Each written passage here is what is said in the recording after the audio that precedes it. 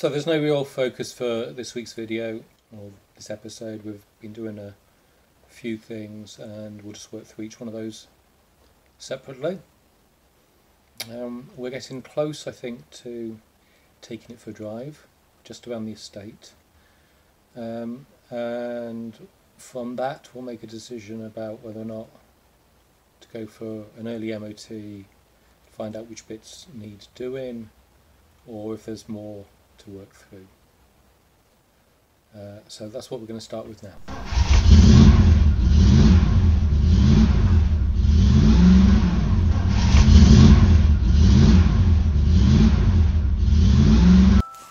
Right, I don't have any red wire, but what we've done at the front is we've taken the power lead that was coming from source. We've put one of these clips on, so we just clipped it straight over the red with an extra connection in there, which we've then connected up like that. And so that gives us this side light. And then the green here gives us the flasher unit. Just here, okay? So we've got side lights and flasher units both coming on. Now, what we don't have, well, when I switch the lights on obviously, what we don't have is this flashing on indicator. I haven't checked yet for hazard, so what I'm going to do is I'm just going to pop behind. We will switch on the side lights so we can see those in action, and we'll try the hazard to see if they're flashing for that.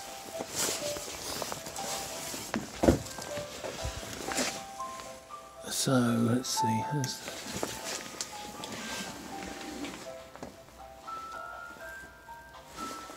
Okay. So, okay. Well, oh gosh, no, that light's gone. Oh, that's a bit worrying. There we go. Okay, so we've got the lights there. We've got one over there flashing, but not this one here. So we'll check to see if this indicator is working. Let's just check at the back as well to see if they're both flashing. Ah, left flashing, not right. Okay, so we'll track what that is down and see if we can get that flashing first as a hazard light. Okay, so they're both flashes going.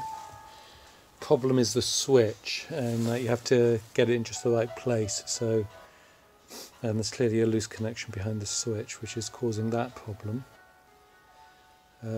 so we can deal with that when we need to. So we have flashes. Look at that, I tried installing the flasher unit again. This time it worked.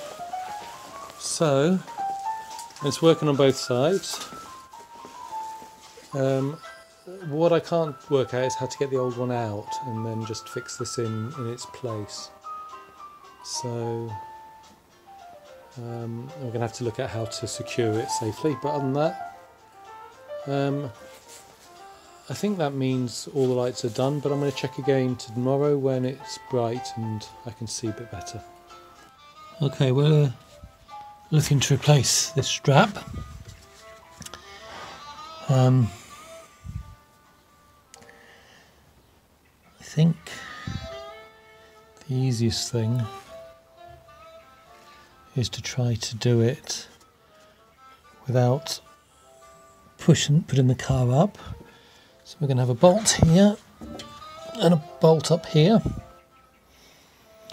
that need to come off. They don't seem to do anything but go through, so we'll get some penetrating oil on there. And then this is the replacement right here. Okay, and we've got one for either side, so although the other side the strap looked okay, I think we'll possibly replace both, but we're going to see this one first. Okay, so this is what we've taken off. At the bottom we got a nut, two washers, and well, a washer in this. I'm not sure what that is and whether or not it's rusted and broken off this. and that was a 9/16 I think, this. Then at the top we've got a 1/2 inch goes through, and then I've knocked that out from in here. So with our new strap, I think we're going to have to push this inside, and then I can't tell, you see, I can't tell if I've got some sort of metal in there or if it's just rubber.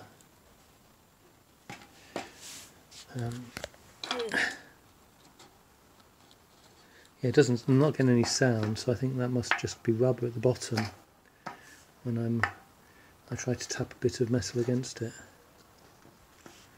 Here. Yeah.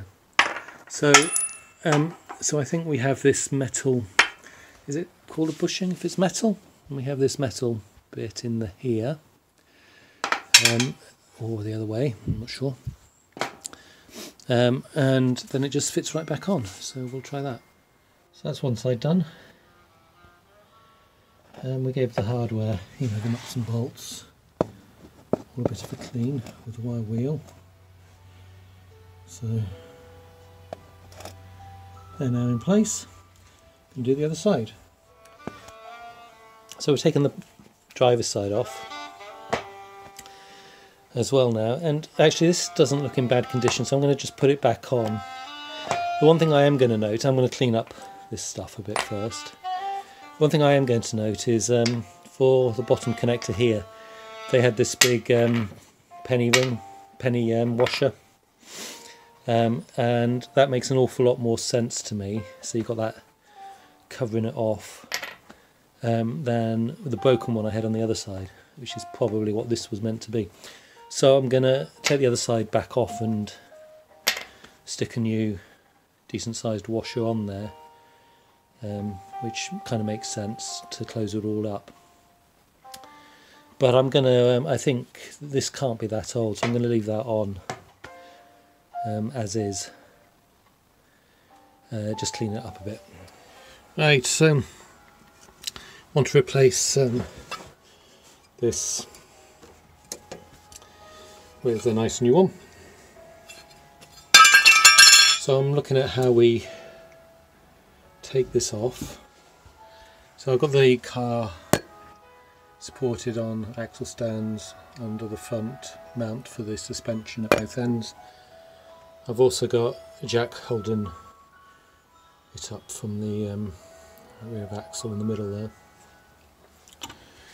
And when I look at this, see, so this is under tension now, so that spring is under some sort of tension.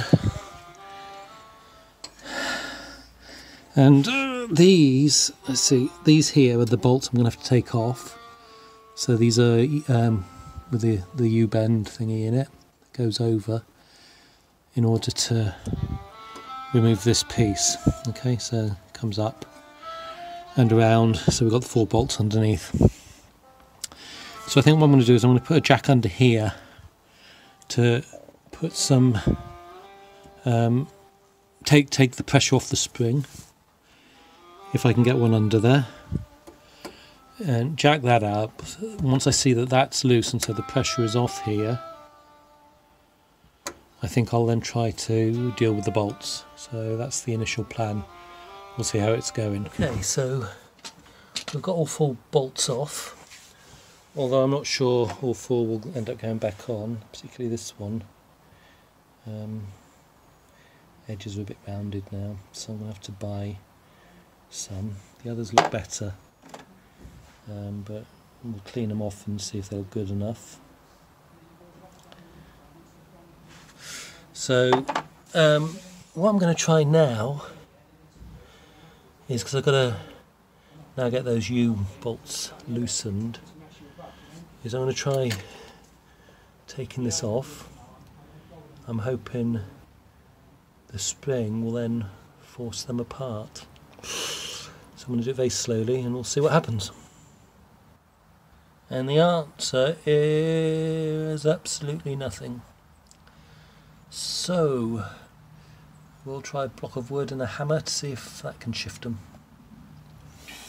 Okay, so I don't know if those are so rusted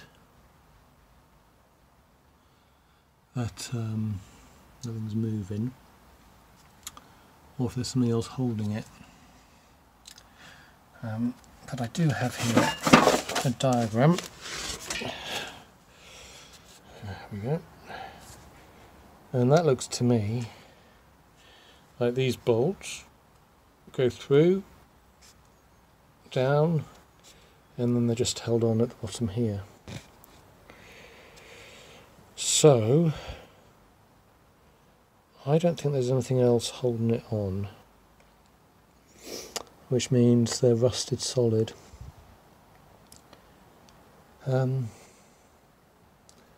So we got the weight, I guess, of, well, we must have some weight on there.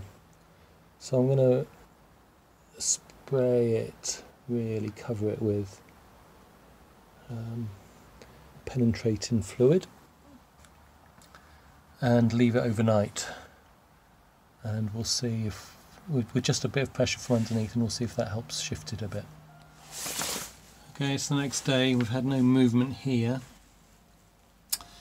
I have seen YouTube video from Rust Hunter, and he had the springs off on the bench, but he basically needed to use a crowbar to get it all separated. So we're gonna try that now. Okay, so with a little bit of help, we've got it all off. So obviously the U-bolts go over the top and down through. Then this plate here goes in the middle, and then underneath we got this plate which is attached to the shock absorber, which is hidden up in there. So we've still got these bits rusted on, so we're going to have to take a wire wheel to that, clean it off. We'll take a wire wheel to all of this lot to clean them off, and having done that, we'll look at installing the new one. So but we'll take a wire wheel to it all first, clean it off, and see if we actually want to paint them all as well.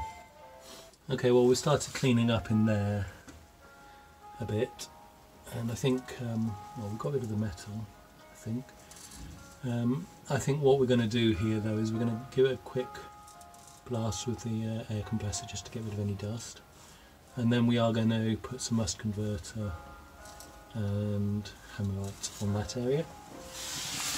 And just here we've got one which I've taken a wire wheel to, and we can see it needs a bit more, but we can see it coming up. I try to avoid doing the threads because I worry about losing them, so we'll have to work out another way of cleaning up that against one which hasn't been cleaned. And so we're going to clean both of these up, in fact, and paint them before we go any further. So we are going to paint it all up in the end, and that has been now decided. And that will include the new stop, and we can see just some of the bits that have come off. So yeah, it's something needed doing, and so yeah, a bit of air to just blow out the dust, and then we can start painting up some of this stuff in here. And it's awkward, I can't do everything simply because I haven't taken it all off, and at some point I might want to do that, but for right now, since we're in this bit, we might as well clean up and do this bit. So. Right, so we've painted up these parts now. They've had primer plus a couple of coats, so those need to dry and then they can go on the car. Okay, so we've painted this up so it's all protected off. We've painted up the bits that are going on. So, got the new bolts here from the stopper unit, and we're going to start the process of reinstalling it now. and see how that goes. Okay, so that's fitted back on, and it's connected up at the bottom. I'm currently got a jack under it still, as you can see, but I need to check what torque these are meant to be at, these bolts.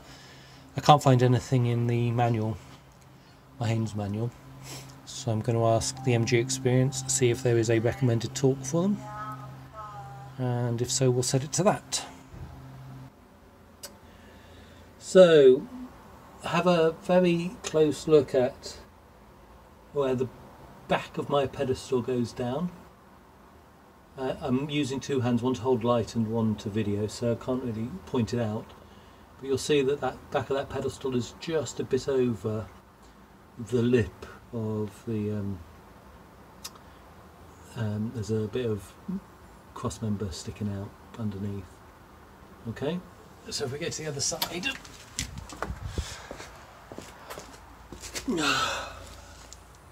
you can see, I hope, oh, let's see, there we go, you can see it comes down just further, and that's because the pedestal, those sides are slightly different heights, which I hadn't realised, and I was looking for the torque settings, and apparently these are meant to be set a certain way round, and it looks like I've put mine on the wrong way round.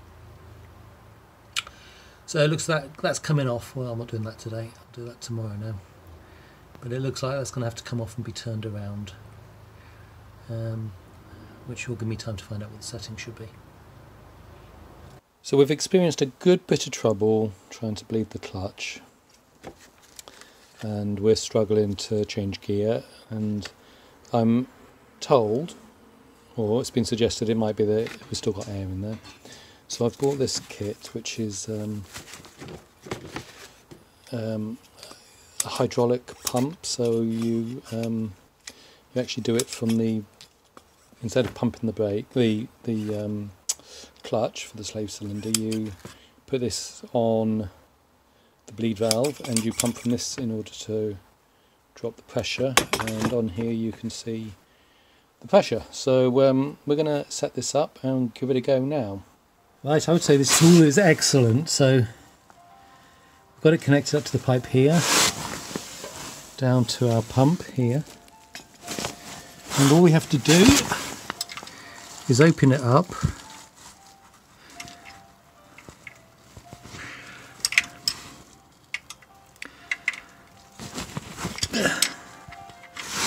okay, we pump it a few times, and you can see here the bubbles. I don't think I've opened it enough, to be honest.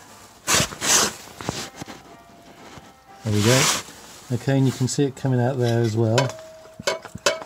Alright, and that, and then close it off again. Now, I don't know if I've just let air back in because I didn't do that quite as well as previously. But when I did that before, I then tried the car and started it up, and I had no problems at all changing gear. So I haven't just gone and pulled that dry. No, that's okay still. Just. Okay, so we can now see though when we start the car, and I'm off the road at the moment. You know, I'm on stands. So, when we change gear, so clutch it in easily, into reverse. Okay, and you know, you heard before how much trouble we were having. So that's good. Still a bit of a problem there though, but much better. So really happy with that. Okay, we're putting the grill on at the moment, which is not the easiest thing to do. I'm sure there's an easier way, but the way I'm having to do it is I have to hold the screw in here, take it down to the hole that I have down there for it. There we go, like that. I have to get this down into the hole and then put a screwdriver in there to twist it in. It's proven quite difficult. There must be an easier way, but I don't know what it is. Okay, so back in 2010, this car failed its MOT because of boot joint being broken, so I assume that's that there, since it was on the front. It actually failed on both sides, but I can't find anything wrong with the other side. So I think I'm going to, for now, assume it's okay. So we need to place this, and I think the way to do that is I'm going to have to take the tie rod off, disconnect. I think I'm going to have to disconnect the tie rod here. I'll have to then take it off, so I'll have to loosen this up and unscrew it, count the number of turns, etc.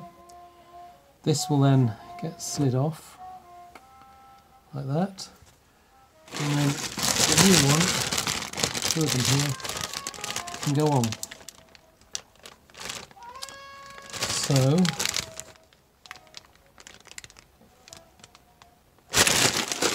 yeah, so I think that's what I need to do. So we'll start by getting some penetrating oil on here, and this one to try to loosen it up. I've already put some brake cleaner on here just to try to get the worst of the muck off. And then we'll go from there. Yeah, but the other side looks okay as far as I can tell, so I'm going to assume it's just this one side and work on that. Okay, well that's relatively easy and that's done. But what I am a little bit worried about is this. I can't get it up to the torque it's saying, and I can't, it doesn't seem to be when I turning up or down at all. So it just seems to be spinning in that one position, and that I don't quite understand why.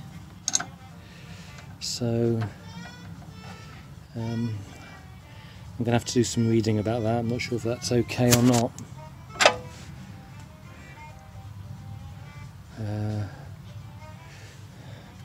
So a bit of reading and I'll make a decision, but other than that, the other thing actually, looking at that, I think this might need replacing because, yeah, you see that's gone and ripped off.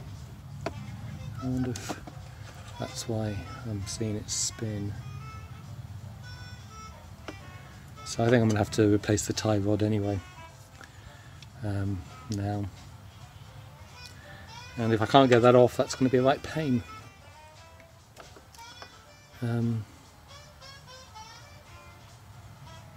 Just don't know why that happened, because everything seemed to go quite smoothly up until then. Okay, anyway, so that's how we replace a boot on the axle, on the steering. That was remarkably easy, in fact, if this comes off okay.